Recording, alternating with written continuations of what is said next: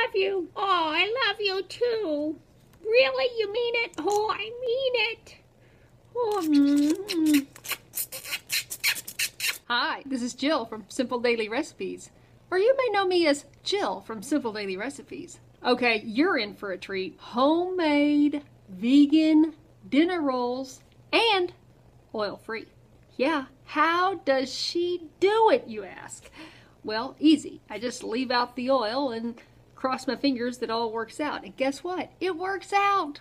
I have made a homemade dinner rolls recipe video before, way back in 2011, way back before I ever knew of any movie called Forks Over Knives, way back before I had any idea or ever heard of a whole food plant-based diet. At the end of this video, I want you to see what I look like way back in 2011 and compare that to how I look today, baby, in 2015. Let's get started. Okay, so I need to get my unsweetened, plain, non-dairy soy milk, or non-dairy milk, soy milk, whatever, heated somewhere between 105 and 115.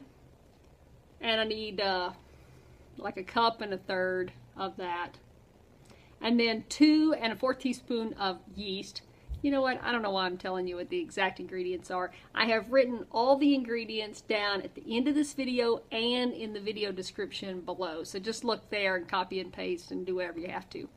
Okay, so basically I'm dissolving the yeast in with the milk and the salt and sugar, not a lot. And give that a little stir. And then I'm adding the flour, and I used whole wheat flour this time. You can use any kind of flour, but I like whole wheat flour.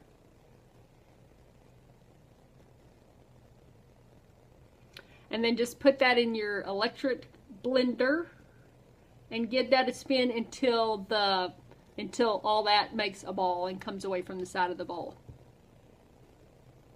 Now this is kind of sticky, but you don't need oil to get this, free. I just wet my hands with water, and that just helped me pull all the dough right off the paddle.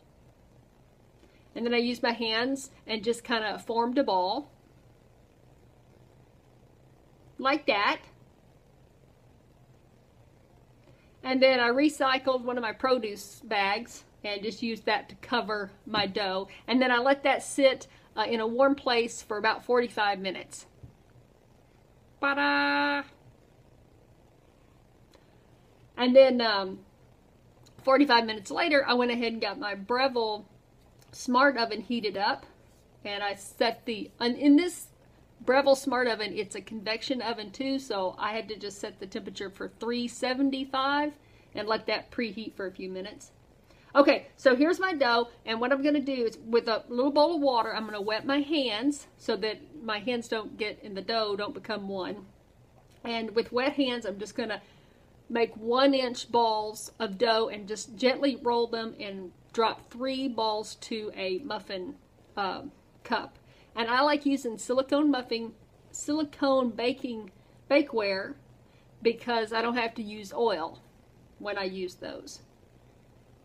And you just, keep making those little balls. And this is larger than 1 inch, so what ended up happening is I was like 1 cup shy, or I had 1 cup that didn't get filled with dough. But the recipe really does make 12 dinner rolls.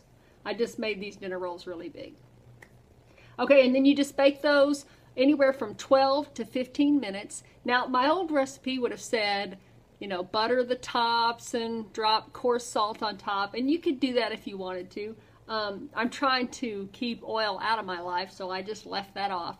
So because of that, the tops don't get golden brown, but they do cook all the way through. And in this convection oven, this took about 13 minutes to cook these little dinner rolls right up. They're good. I got a little browning, but not as much as if I'd used some kind of, butter on top. And then I popped that other one in. And see, it didn't make 12 rolls this time because I made such large balls for each cup. And of course, this silicone pan makes a really large muffin cup, so that's why I kind of came up shy. But check these out. Yum. These are so good. You know, notice when I started pulling the dough out, I didn't punch down the dough and knead it. I just started pulling and shaping the dough and throwing it in the muffin pan. Now, this is a yeast roll, but the texture is really just a soft bread, and it has so much flavor. It's so good, and we love these things. And they're best eaten hot. And once they cool down, they kind of harden up, so you'll want to, heat them up in the microwave to soften them. But they are good, baby.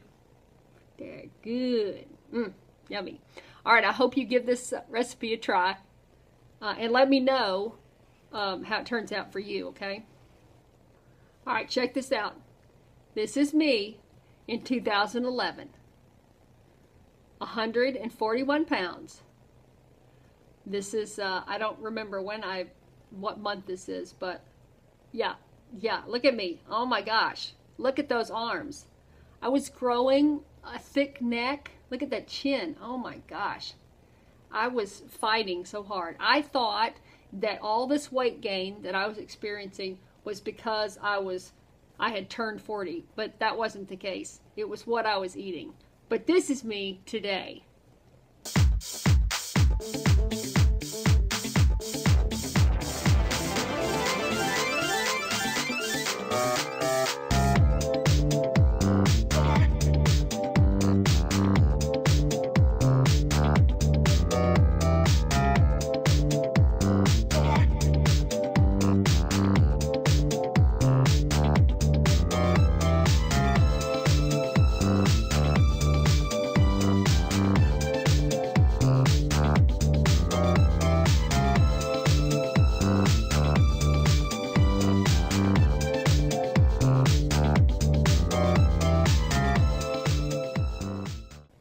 All right, if you like that, that's a big difference. I think quite a bit of difference. If you're curious as to wanting to know how much I weigh, I am very proud to say I weigh somewhere between 112 and 115, and I hover right in there. Just I'm never like one exact weight, but I just kind of hover between those two numbers.